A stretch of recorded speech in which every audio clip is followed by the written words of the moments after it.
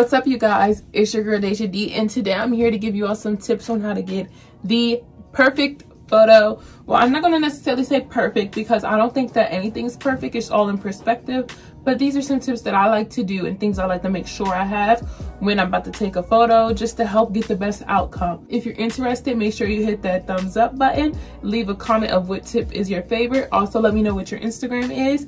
Be sure to tag me on Instagram if you do any other tips. My Instagram name is up on the screen. Make sure you subscribe and let's watch the full video. Okay, so one thing that I like to make sure that I do before I take a photo is have a clean background. I feel like some of these things are kind of like, you think it's common sense, but it's really not so common. So for me, I like to make sure that I have either I'm outside and it's nice and clear. If I'm going to take a photo in my room, I like to make sure my background is cute, background is clear. You know, you can either do a nice sit down, clean white wall. Just make sure your background is clear. If you're going to be doing an outside photo, just make sure that you're in an area that you think is pleasant to the eye. I know a lot of outfits also go good with good background. So if I'm wearing something that's more street style, you don't necessarily want to be in like a ballroom.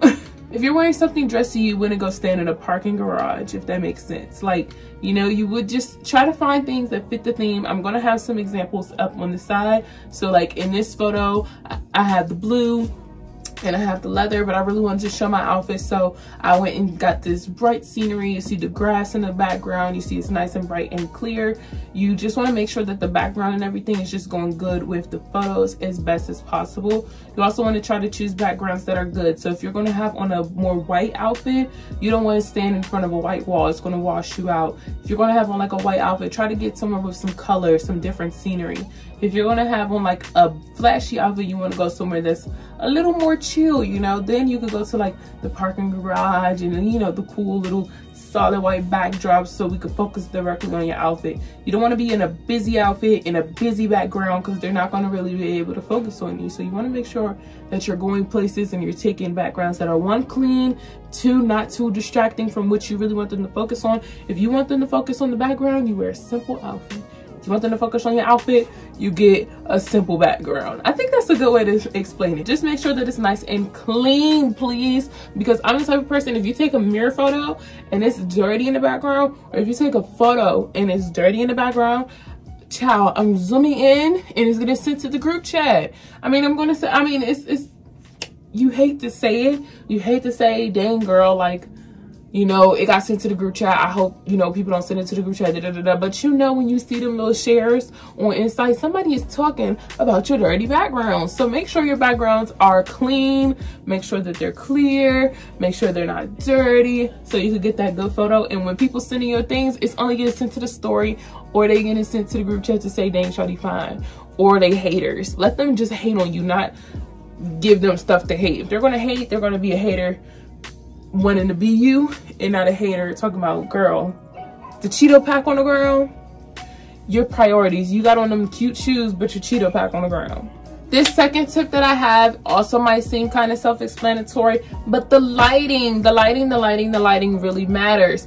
I oftentimes make sure that I hurry up and get dressed in the morning time so I could catch some good sunlight and I could get out there and get my photos before it gets too dark, especially now in the winter time, because daylight savings has it getting dark at like 4 o'clock, pitch black outside.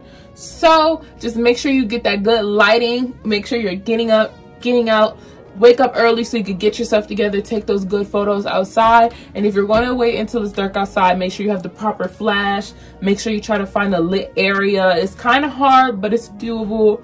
I use studio lighting when I'm in my room at nighttime, and it's also when I film. So if you're going to use like inside lighting, try to get some studio lights. I move these like if I go downstairs to take a photo, or if I'm in my room. And I'm going to have some examples right here. But just make sure you got that good lighting. Also, you don't want to take your pictures, if the sun is here, you don't want to be here. Like, wait, hold on. If your sun is here, you want to face the sun, so the sun is beaming on you and not behind you. So if the sun is here, you want to be here. Not if the sun is here, I'm here. You want to be in front of the sun so it's shining on you and not shining behind your photos. Unless, I've seen some people take photos where the sun was behind them, but it takes a lot of skill and a lot of photography skill at that. So try to face the sun, try to have the sun shining on you, not too bright. You could click on the screen, you could click on your body, and it'll, you know, bring the light down. But if I could get an example of when the light is too bright, I think I have some examples in my camera roll, so I'll put those here. So this is an example when the light is too bright. Y'all see that? So it's like I have too much sun exposure on me. You could tap the screen, you could tap yourself, and it'll bring the lighting down. So the lighting will go like this. It'll be nice, it'll be not washed out. You don't want to look washed out in your photos. So make sure your lighting is key. Make sure it's not too dark. We want to be able to see you. We want to make sure we can see everything that's going on. I sometimes get mad when I'm like, oh, like it's so dark. I could, depending on how dark it is, you could kind of finesse it with some editing. So let me know if y'all want a video on editing. Get my page to 2K and I'll do a whole sit down.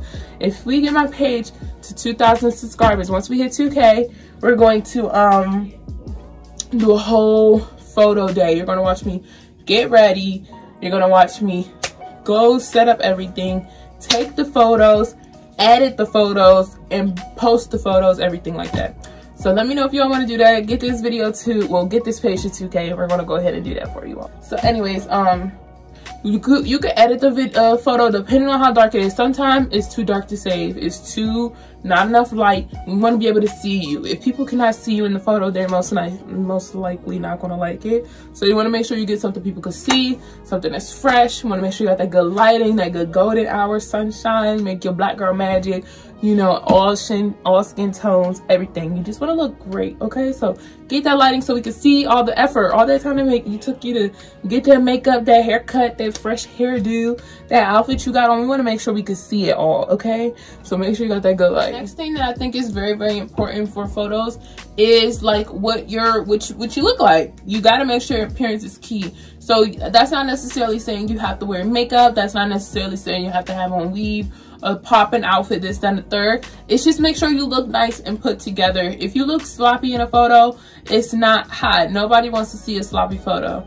So whether you're taking it and you're just chilling, hanging out, if you don't want no stains on your shirt, you don't want no wrinkly, you know, balled up clothes, nobody wants to see that.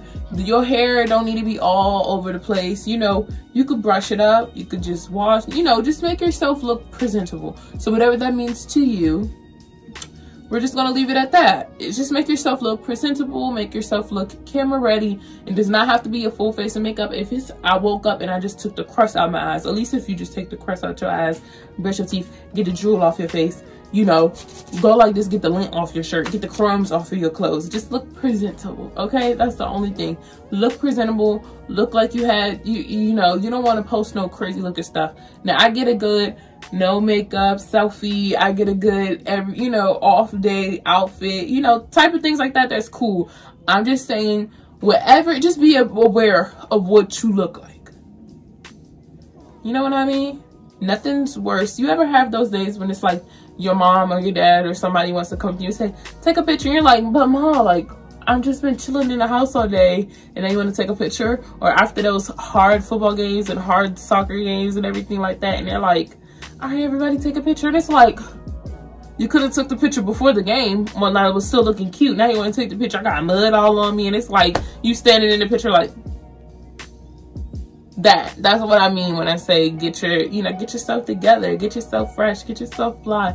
So just that's what I mean. That example that I just gave you, that feeling after you just went outside to play, your mama want to take your picture, you're like, ma, like, can I go put on some clothes? Can I go wash the dirt off of me? Can I go do that? Make sure you don't feel like that. That's a good example. And the last thing that I'm going to close this video off is just to make sure that you feel confident. When you feel confident, it exudes in your photo. It affects your poses. It affects your whole idea. When you feel confident, one, you're going to think every picture you took is bomb. Maybe not 100% of them, but when you feel like you look good, when you feel good, you're going to be posing. You're not going to care about none of that. You're not going to care about anything. You're going to feel confident. People are going to know that you're a very confident person. If you're standing there and you don't feel good about nothing, then that's not the day to take pictures. That's not the day to create content. The days that I feel like I just don't feel like it, we just not going to force it. We're just not going to force it at all, because I know that it's not going to be A1. The days that I feel good, we're getting up, we're going to take some content. I'm going to pose. I'm gonna feel myself. You're gonna feel good. And then when you feel good, you pose good. When you feel good, you think you look good. So then when you think you look good, you're more likely to be happy with the photos that you take. When you're more likely to be happy with the photos that you take, you're gonna come up with a bomb caption. And when you come up with a bomb caption and you have bomb photos and you feel confident, it don't matter how many likes you got. You feel good about those photos and you're gonna like them. So they're gonna be up there on your page no matter if 50 people like it, 12 people like it, or 1 million people like it. It's good. And I just think that it's all about your attitude and how you carry it. So, you know, you carry yourself like a gajillion bucks, you're gonna get a gajillion likes. And I don't think that likes equals a good photo. Let's talk about it. Let's talk about it. Likes don't equal a good photo. Because I know some people that be having a lot of likes and that photo don't be high. So just make sure you're having fun with it, okay? When you feel good, you're gonna look good. Make sure you're having fun. This should be a fun thing to do. I love playing dress up. I love taking photos. I love creating content. It's super fun to me. So just make sure that it's fun, okay? Anytime you go to take photos, do not get super serious. The moment it's not fun is the moment you got to cut the camera off, because this should be a very fun thing. It's very fun to just take pictures, post them, put on a cute outfit. This should be fun. I call it playing dress up. So make yourself feel like you're playing dress up.